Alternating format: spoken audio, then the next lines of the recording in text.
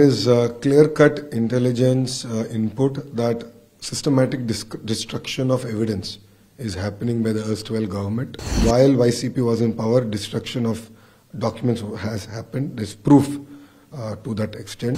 Their anti-Naxal team, they have access, they can tap phone calls. All of us know that our phone calls have been tapped. I've come out in public to clearly state that my phone was attacked by Pegasus.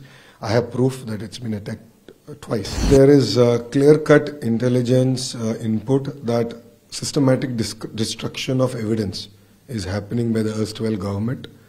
I'm told that they have also asked access to the core data of the CFMS, which is the financial management system implemented by SAP. SAP was asked to provide access. And obviously, now it is a new government, so I believe that request has been turned down.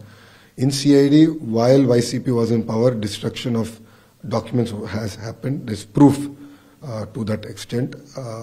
CISL, where their anti-Naxal team, they have access. They can tap phone calls. All of us know that our phone calls have been tapped.